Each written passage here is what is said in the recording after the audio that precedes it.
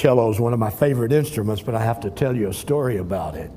I went to the University of Georgia on a music scholarship, and it was in the early classes where I was having to learn to play the cello, and I couldn't do it. I changed my major to philosophy. But I love the cello, and I thank them for playing this morning and for Pam accompanying them. I think I said this once before. At my age, sometimes you do those things. Someone has said, it was actually Don Marquis, to give you a specific name, if you make people think they're thinking, they will love you. If you make people think, they may hate you. And I want to make you think, but I don't want you to hate me because I want to have a good relationship with you, but I do want to encourage you to think a little bit. And before I read the scripture this morning, I want to ask you a couple of questions to let you know where I'm coming from, why this passage of scripture, and how it might touch your life, hopefully. This has been this past week, or actually the past 2 weeks, have been two very suspenseful weeks, to say the least. I don't know what you've thought about during the past week about the things that are going on in our world. Several things have gone through my mind as I listen to the news and listen and read about the news, try to understand what's going on. And it had particular interest as I was preparing for this message today from 2 Peter. Periodically, I will take the time to make a list of things that are going on in our world, internationally, nationally, and locally. And I'll make a list of those things that I think, as a Christian, I should be aware of, and things that I should really be praying about as far as our world is concerned. And when I make that list, I usually list things that are positive and good to thank the Lord for. And then I list things that may be negative and not as good. But I want to tell you, as I've been doing that recently, I haven't been encouraged. I haven't been able to single out the positive things that will balance off the negative things. I think about the terrorism in the world that's going on everywhere, that's continually keeping us off balance, not only as our nation, but other nations as well, claiming many lives in the process of demonstrating their terrorism. I think about the mass starvation in South Africa. I think of tragedy after tragedy that we hear about in the daily news. Leaders being overthrown only to be replaced by more extremist leaders, and I think of Egypt as probably the most present example. North Korea, Iran, Syria, Egypt, Afghanistan, they are virtual powder kegs right now. And we can only guess what the fallout is going to be as a result of our being backed into a corner over the present Syrian crisis. You've been hearing about it on the news. We may end up supporting those who ultimately would like to see the United States destroyed.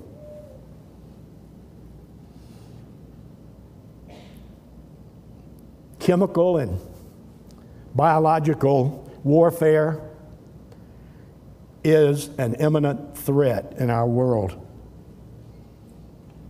Nuclear explosives, they're no longer science fiction.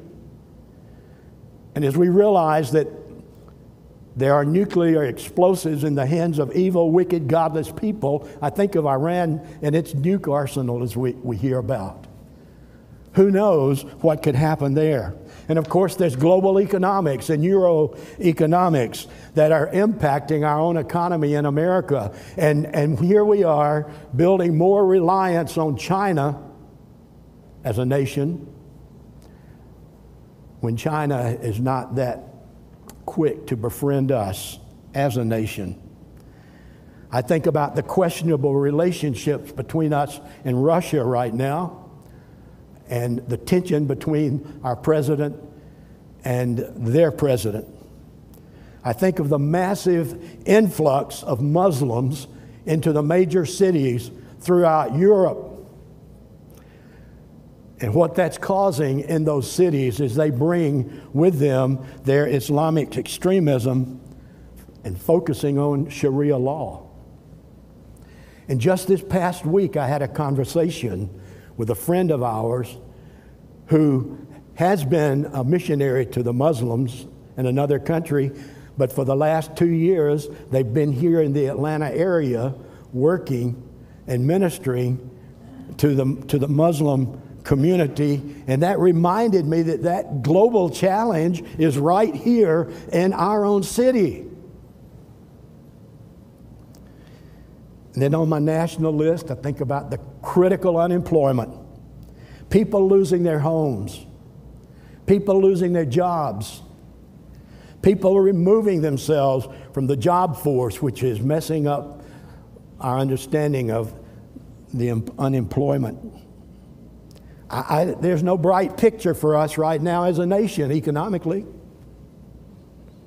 especially as healthcare is going in a direction we know not where. We just heard on the news this week that as of October the 1st, the price of insurance could double and triple and quadruple. A little over 2.5 years ago, a super committee was put together, made up of some of America's finest.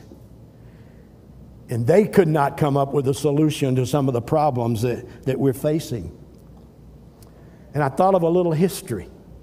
Back in 1977, when Congress approved the Community Reinvestment Act, Jimmy Carter was president then. That's the basic act of Congress that provided the energy that has fed the recent collapse in the housing industry. It was a failure. And yet there's still talk on the news, I'm sure you've heard it, of reenacting that CRA. Our political scene is a disaster in America. I have never seen our country in all my years as divided as we are today. Our jails and our prisons are so overcrowded that criminals are having to be released because of lack of space for them in those institutions. The government continuing to usurp the role of religion in the area of morality, doing things, making decisions that I believe, from my understanding of the word, are an abomination to the Lord and to his people. Redefining families, redefining sex roles, and so on. Even though God's law word is clear about those very things. You know what I thought as I was praying through this week and feeling down and depressed and wanting to be encouraged? It's almost like it was in the days of the judges, when everyone did what was right in his own eyes. But I thought, no. The difference is today, we don't even have that sense of what is right. and what is wrong, because it's so postmodern or so subjective in how we define those things. So as I was doing that exercise and not feeling very uplifted, getting more and more depressed, I was reading from the Scripture, asking God to give me His perspective that I and other Christians ought to have as we look at these kind of things that are going on in our world today. And I tell you, in doing that, I was mentally, physically, and spiritually exhausted through that process. However, God, who orchestrates all things that come to pass, spoke to me in this passage of Scripture that I'm about to read. And I said, God, give me the right perspective on these things that I'm so burdened about. Help me to know what I, as a Christian, should be doing and encouraging other Christians to do. Help me to fix myself on you, Lord. Because it's only as God is on the throne, and we know that we can hope to make any sense out of some of this senseless, evil, wicked things that are going on in our world today. And you know, this passage of Scripture became very dear to me these past couple of weeks. Just as the Bible says, the Word is profitable for instruction, for correction, for walking in righteousness of life. So with that background, if you have your Bibles, turn with me to 2 Peter 3. I'm going to read the entire chapter. In your bulletin it says Romans, but the text is correct. But we pick up at the 8th verse in the bulletin. I want to start at the first verse of the 3rd chapter of 2 Peter. Hear the word of the Lord. This is now the second letter I'm writing to you, beloved. In both of them, I'm stirring up your sincere mind by way of reminder that you should remember the predictions of the Holy Lord, of the holy prophets, and the commandments of the Lord and Savior through your apostles. Knowing this first of all, that scoffers will come in the last days with scoffing, following their own sinful desires. They will say, where is the promise of His coming? Ever since the fathers fell asleep, all things are continuing as they were from the beginning of creation. For they deliberately overlook this fact, that the heavens existed long ago, and the earth was formed out of water, and through water, by the word of God. And that by means of these, the world that then existed was deluged with water and perished. But by the same word, the heavens and the earth that now exist are stored up for fire, being kept until the day of judgment and the destruction of the ungodly. But do not overlook this one fact, beloved, that with the Lord, one day is as 1,000 years, and 1,000 years as one day. The Lord is not slow to fulfill His promise, as some count slowness, but is patient toward you, not wishing that any should perish, but that all should reach repentance. But the day of the Lord will come like a thief, and the heavens will pass away with a roar, and the heavenly bodies will be burned up and dissolved, and the earth and the works that are done on the earth will be exposed. And since all these things are thus to be dissolved, what sort of people ought you to be in lives of holiness and godliness, waiting for and hastening the coming of the day of God, because of which the heavens will be set on fire and dissolved, and the heavenly bodies will melt as they burn?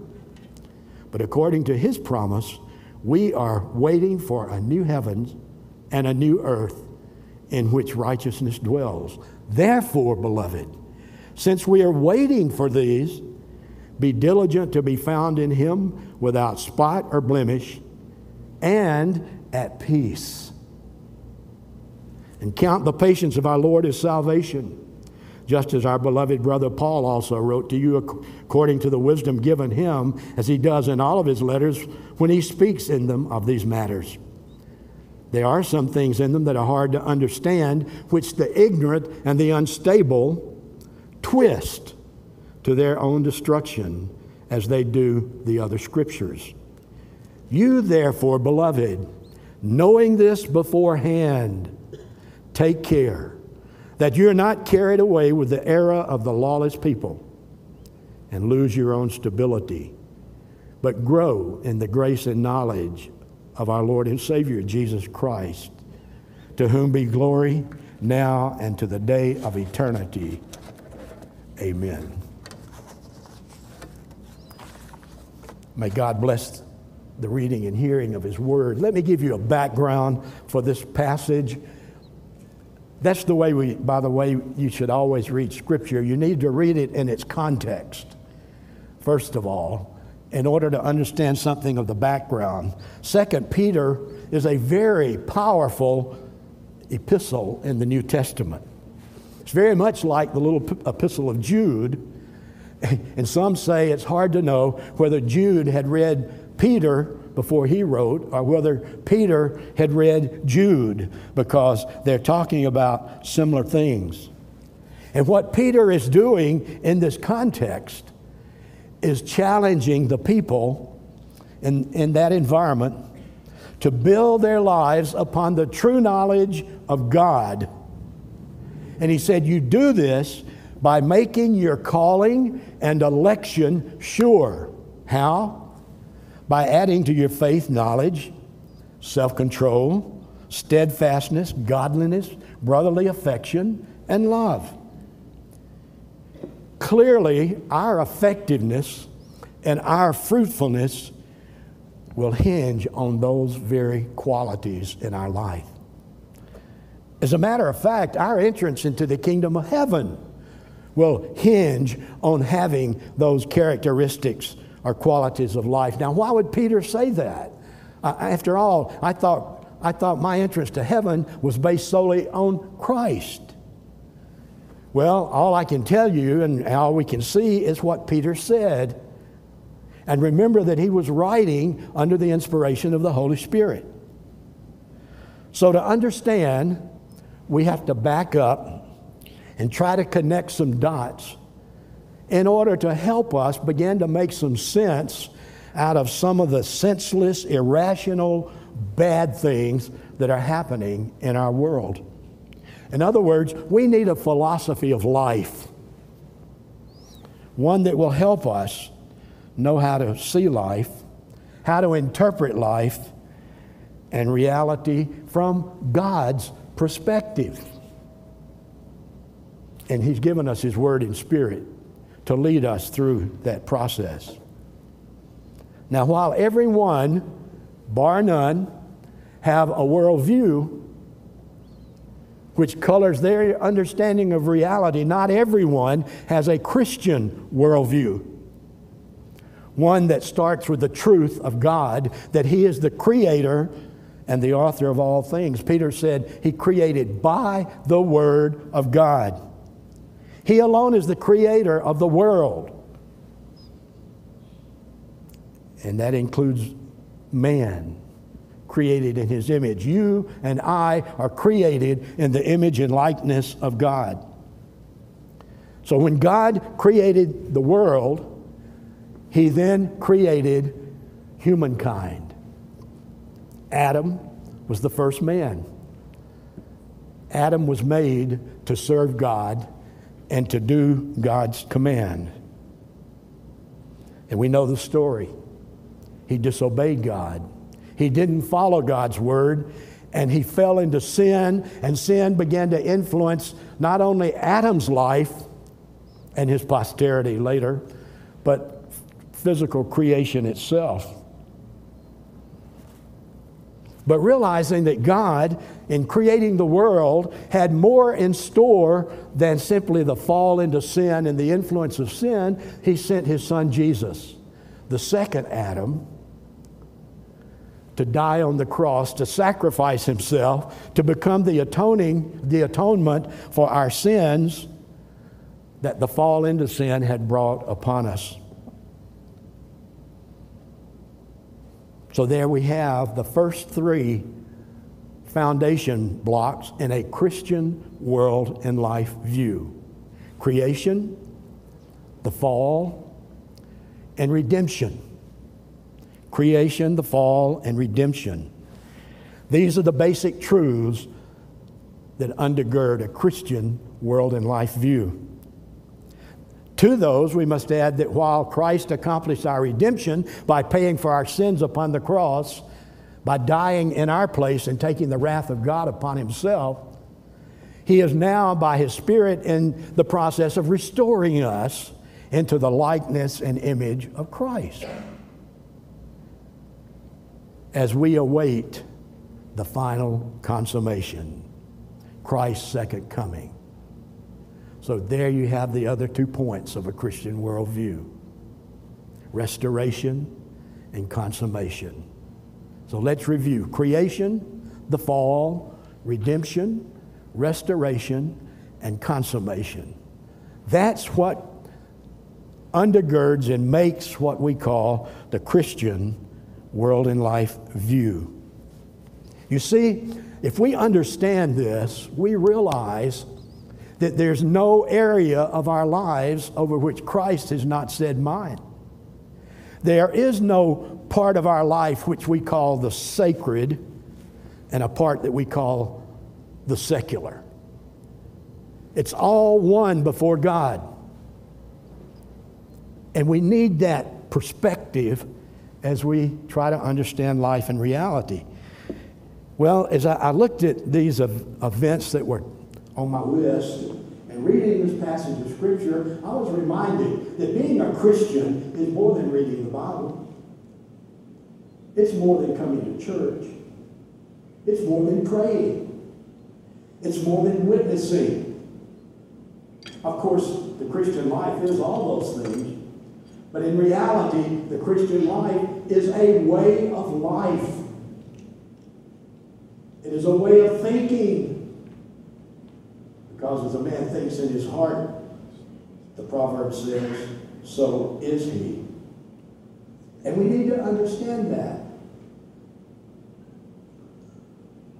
If we don't understand that spending time with our family, repairing a leaky faucet, buying groceries, going to school, studying for an exam, or being faithful as we fill out our income tax are all part of our Christian world and life view. We have not fully understood the perspective of what Christianity is really all about. We'll come back to this. Now, let me tell you about the audience to whom Peter is writing. Who were the recipients of this epistle? They were people who found themselves among false teachers, among those who were teaching things that contradicted the Word of God. People that were challenging that Christian world and life view and making fun of it and calling it silly. They were people who were blaspheming against God. As Peter says, they were living sensual lives, greedy lives, ungodly lives. They were denying God. And Peter said, I want you to understand that these false teachers are among you, and they will confuse you by their wrong teaching. And if you listen to them and you follow them, you will follow them right to your condemnation. And you will be destroyed, as were the people in Sodom and Gomorrah destroyed for their ungodly living. And that's a reference to Genesis 13, and Peter quotes that in this passage. And along with describing the false teachers that his audience was exposed to, he said they were bold and willful in their blasphemy against God. He calls them, in the second chapter, he calls them ignorant animals. with eyes full of adultery, and an insatiable appetite for sin. They even loved the rewards they got for their evil doing. They offered freedom while they themselves were enslaved to sin and corruption.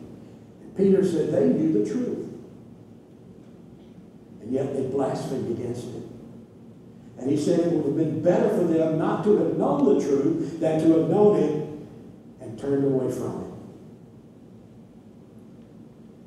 What were they teaching?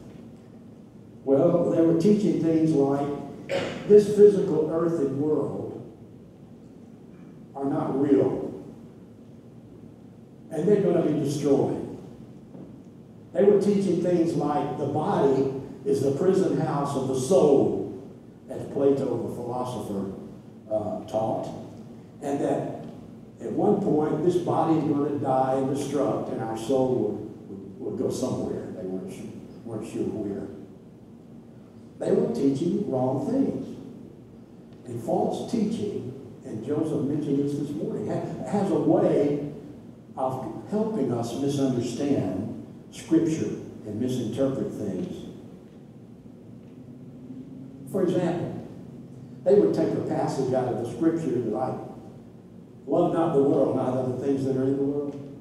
And they would say, you see, that's what the Bible says, so we need to turn away from this physical world. There's nothing good about it. Peter corrects that kind of thinking. That's wrong. Another thing they were saying was that at death, our soul will go to heaven, our body will self-destruct, and we will be disembodied spirits throughout all eternity. They were saying, look, this Jesus said he was coming back. Where is he? We don't see him. Recently, I was reading an online magazine called Newsmax, and there was a story with that same title. Will Jesus ever return? Well, Peter wanted his audience to know the truth and to live accordingly. I want us to know the truth. And I want us to live accordingly. And here's the truth. Our view, our thoughts about the end will profoundly influence our life at the present. Now, with that in mind, let's jump into chapter 3. Peter wrote, I want you to know the truth, including what awaits the wicked who deny God the Creator and his plan of restoration for his creation. I don't want you to listen to them. I don't want you to pay attention to them speaking against the Christian worldview, because, as I said, that would only lead to your condemnation as well as theirs. What Peter's doing in this 3rd chapter is basically setting things straight about life, metaphysically and ontologically. The Gnostic teachers of that time were wrong in what they were saying. And Peter said they must not be allowed to influence your life. They were saying things like, things will not always be as they appear to be right now. Peter said, I want you to know the truth about that. He tells us how things will be. And he tells us not only how things will be, but he tells us how we can live a life that will please God. In other words, I think in 2 Peter 3, Peter is giving us a perspective, a Christian perspective, that will help us know how to respond to some of the things that I mentioned in my introduction. And he does this by reminding us that we must keep God's perspective before us. He does that by quoting the Psalm. For a day with the Lord is 1,000 years, and 1,000 years is one day.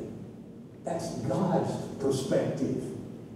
Peter wants us to live with God's perspective. Of course, he was countering in saying that the teaching of the Gnostics, who were sarcastically saying, Where is this Jesus? Will he ever return as he said he would? He's lied. He hasn't kept his promise. Well, Peter says, yes, he will. That day is coming. But in the meantime, God wants you to take heart in how you live your life on a day-to-day basis. Some have tried to read this passage of Scripture when Peter talks about how he wants us to live our life, that he's confusing God's grace with works. And that we're saved by grace, not of works, lest any man should boast. Peter's not doing that. He's keeping things in perspective. Grace produces, real grace produces in us the kind of life that God would have us to live. He wants us to remember every day who we are. We're God's people. In God, we have our identity. We talked about that in a couple of previous sermons.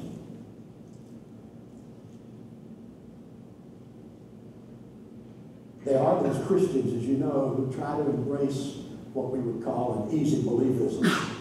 That all you got to do is believe in Jesus and everything's okay. Well, that's not what Peter says. I like the way the footnote in the Reformation Study Bible puts it. It says, what we do matters, and it does make a difference. We need to realize that we need to be constantly on guard and challenged to live the kind of life that God would have us to live. Now, it is true that once God begins a good work in us, he will perform it to the day of Christ Jesus. He will preserve his children. But it's also true that his children have responsibility in that process as well. And how Peter deals with this is really interesting. He said we need to live every day with the hope of the new heavens and the new earth. We need to believe right now that we are already embryonically a part of that new heaven and new earth which will come when Christ returns. And he gives us the formula for how to do that. The hope for better things, the joys, the benefits, the blessings of the anticipated future somehow are tied up with how we live our lives every day. How we act, how we react, how we proact, and how we treat one another. The American historian Martin Marty sarcastically said one, and speaking to a group of evangelicals, he said, you talk about being born again? That took about 15 minutes. But now what? Now I ask you, do you think that being a Christian is easy?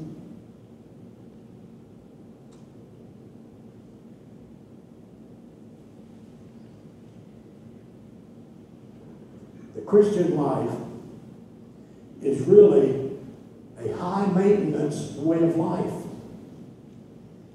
We have to do the works of him who sent us. If his grace has taken over our lives, it requires that we work that out in our relationships every day. And remember, Peter was saying this to people who were being exposed to persecution, slander, false teachings, and all kinds of distress. One thing to be a Christian in the family, but this audience was being persecuted and ridiculed and spoken against and so on. Peter said, I want you to know that when you live by the commandments of the Lord, God is pleased. When you do not live by his commandments and word, he is very displeased. So here's the crux of what Peter wants us to see, I believe. He wants us to keep things in focus. And I want you to leave here this morning with the assurance that you have things in focus, that you have things, looking at things from God's perspective. Now, don't get that wrong. That doesn't mean you'll leave here without any problems, or it'll be easy for you from here on. No, it will not. But it will help you keep God's perspective before you. So here's the truth. When we start with God, we're able to set the priorities for our life and the things that we ought to be thinking about and concentrating on and doing. And if we try to understand everything, like the events that I mentioned earlier, as though that's all there is to this creation, we'll never make any sense out of it. But God wants us to live with what Peter would call eschatological hope. He wants us to live daily, remembering that the Lord is coming, that evil will be destroyed, that those who blaspheme against God will be condemned.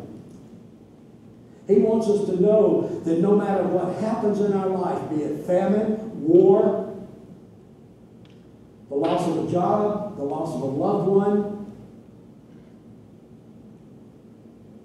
will not keep God's plan from being fulfilled.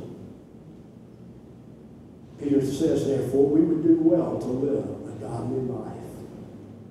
Because if we will, God will bless us in the midst of all of this stuff going on. And one other thing I want you to see in this passage of Scripture to underscore the importance of our living a godly and holy life. He says, we don't know when the day of Christ is coming. Only God knows that. It will come as a thief in the night, but it will happen. But then he says something very unusual in verse 10, and then something else in verse 12 that I want to call to your attention. He says that before Christ returns, every person for whom Christ died on the cross will be saved, will come to repentance. Because he's not willing for any of his elect not to come to repentance and faith. So we know that. We know that before Christ returns, every person for whom Jesus died will be saved. The second thing he says in verse 12, living a godly and holy life, a spotless life and without blame, is not just about us and our own spiritual formation. It has something to do with the return of Christ. So you know what Peter's saying? Only God knows when Christ is going to return. He gives us some clues to look for. But he also says that you and I can make a difference as to when that day will come. We do that by sharing the gospel so that people can come to saving faith and repentance of sin. And we do that by living godly and holy lives. We can actually, Peter said, hasten the day of the Lord by those two things. But think about the opposite. If we don't witness, if we don't share the gospel, if we don't introduce people to Christ, if we don't focus on living godly and holy lives, we can actually delay that day's coming, and all the evil things that are going on will continue going on. I want you to understand what I'm saying is very today. Yesterday, as I was reading the Wall Street Journal, I read an interesting story. It's called A Brief History of the Bestseller. You'll know the name. It was written by Stephen Hawking back in 1888 and published in 1990, I think. Hawking, the scientist and mathematician who taught at Cambridge, was teaching the same kind of stuff that these false teachers, the Gnostics, were teaching about the world. He said the world didn't have a beginning, it's not going to have an end, it just is. If we understand that, we have a unifying principle, namely God, who keeps things together. It's not our view of God, of course. This kind of thing is going on today. Not only in the events I mentioned, but in the false teachings that are abroad. So we don't have to take Christianity seriously. It doesn't matter how we live. We're going to be saved. Well, that's not what the Bible says. Here are 5 bullets that I want you to take home with you, because I want you to have God's perspective. I want you to look at life through the lens of a Christian world and life view. So here are 5 things that I would suggest to you. First of all, seek to develop a Christian mind. You do that by studying the Word.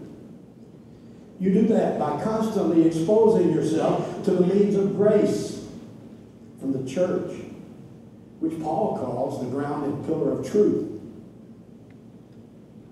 And it is true that developing a Christian mind changes the way we think and the way we live. So that's number 1. Number 2, be regular in prayer and attendance. Remember, it's not just about you and me. You can study the Word of God. You can seek to have a Christian influence on the world about you. Do that.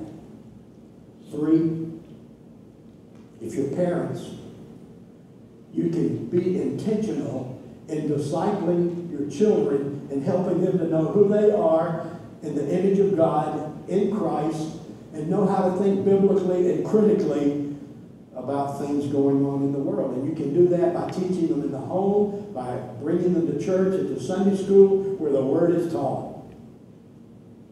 4th, you can put off all unrighteousness, even the appearance of it, and concentrate on living your life holy for the Lord, which means seeing everything you do as being done unto the Lord. You remember Paul's words? Whatsoever you do, whether you eat or drink, or whatsoever you do, do all in the name of it to the glory of God. Make that your motto, to the glory of God. That's what my life is all about. And last, when your feet touch the floor every morning, realize that God is giving you another day to serve His purpose to this generation. You see, you and I are here on a mission. We are part of God's work. And as we develop in our godliness and holiness of life, He will be pleased to use us to make a difference in the world around us. That's what I mean by having His perspective, having His priority, having focus in your life. But Peter's last words, and by the way, this passage of Scripture should really be 4 sermons. I'm trying to give you an overview. Peter's last words is live every day knowing that Christ is going to return. Because in doing that, you will be encouraged to witness for Him and to live a godly and holy life. That's how we deal with these things, by having God's focus. He doesn't tell us to forget what's going on in the world, but realizing what's going on, He says, here's some things you can do about it. And that's the hope that Peter gives us. Let's pray. Our Father and our God, we thank you today that we have a Savior, Jesus Christ, the Lord. We thank you that He's paid the price for our sins. We thank you for His promise that He's going to come back and He's going to take us to be with Him in the new heavens and the new earth, where sin will be no more, Father, living in the midst of the sinful, evil, wicked world, we long for that day when we can be, as Peter says, at peace forevermore.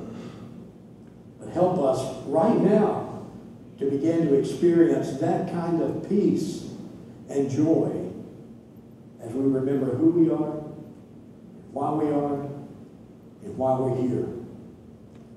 Our life belongs to you, O Lord. It's not ours. We're only here alone. So we pray that we'll live it to the fullest to your glory. In Jesus' name we pray. Amen.